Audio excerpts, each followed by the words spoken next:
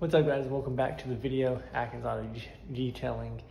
And so the last video I posted was that I got a trailer.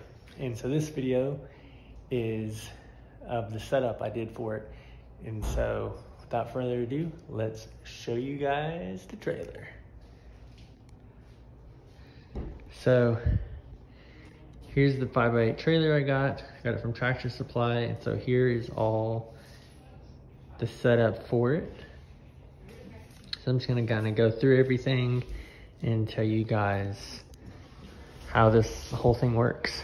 So there is my water tank. It's 65 gallons. I also got that from Tractor Supply.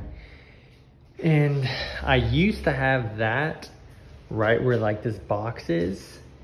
And it really put a lot of weight on the front and then on the back of my Jeep.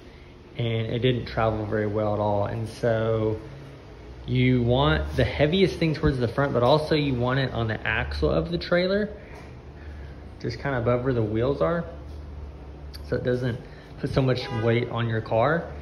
And so yeah, just a few nights ago I moved that around, and so I used these mounting points, drilled them in, and then used 2 ratchet straps to secure it. It's kind of uneven because the trailer's at a tilt, but yeah, so I got that, and then I got that connector from Lowe's, and there's a towel wrapped around it because it kind of leaks a little bit, but I'm gonna fix that permanently. But it's not a huge deal, it's not a whole lot of water. And so that is in the off position, and then you flip that up and then it turns on, so the hose goes over there, this box, and I can take it off, but it's kind of mounted on there right now. This hose comes around, hooks into the transfer pump, and so that end goes in there, it goes through here, transfers the water into this water hose right there, up into the Pro Aqua water deionizer. Got that all strapped down nicely. And then this hose here comes out of it, loops around, and goes into my Ryobi 1900 PSI pressure washer. And then I did buy like a hose reel for this, but honestly, this is easy enough. It Velcros on, and so there's no issue. And I can just unvelcro it and then stretch it out to pressure wash a vehicle. So that's the water setup. And then this is the generator. I will soon have to get a bigger one, but this one is 2500 watts from Champion, and it's done wonderfully so far. I've had it several months, and so I literally plug the pump into one of these, and then I plug this end of the extension hose reel into that, and then I plug the Ryobi cord into one of these 3 outlets here. And this thing is amazing. I have it all mounted down, and it's super easy to just unwind it, and then it reels back in. Extremely useful tool, so you don't have to like wind up a extension hose reel every time. And so that I highly recommend.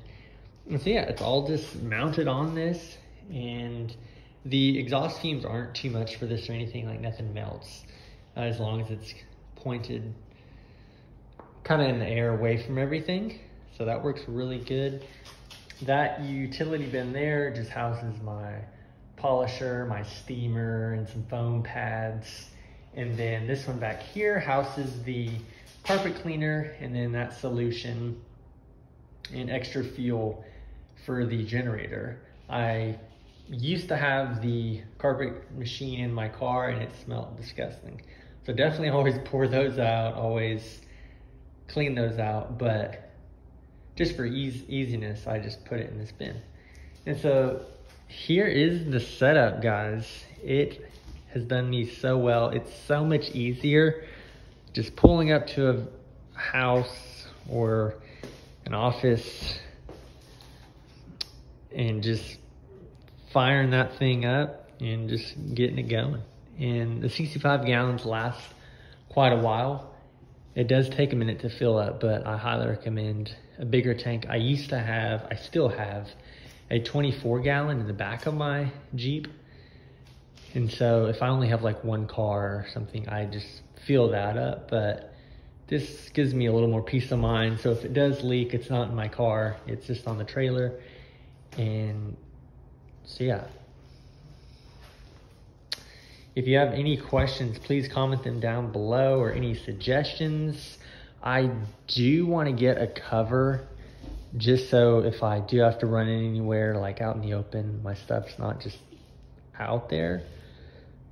And this is just a drill. I'm gonna put it in the car. But yeah, if you guys have any suggestions for what I should do, I did have a tarp on the back of this gate that had my logo and my number, but it created so much wind resistance that it was in one of the holes like ripped because of highway speed. So, but if any of you guys have any suggestions for my trailer, or if you have a trailer, what do you do? What is your setup?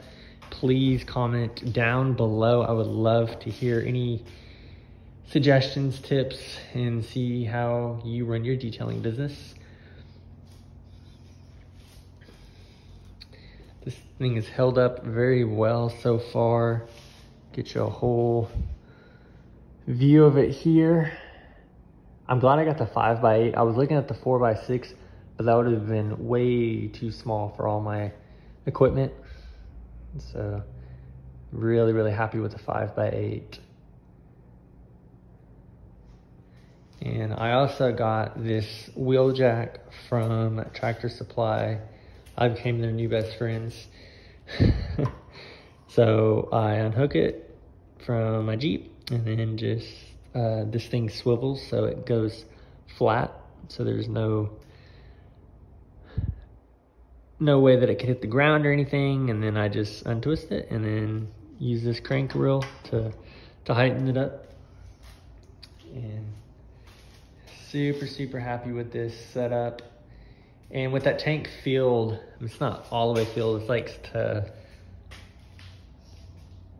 55, 60 gallons when it's like flat, but my Jeep pulls it way better than when that tank was up here. So yeah guys, that is my Jeep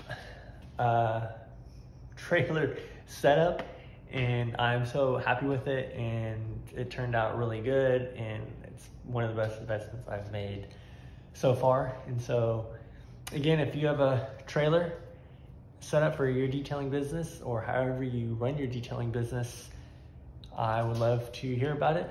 And so drop a comment in the section below and tell me about yours. So this is mine, and I'm very pleased with it.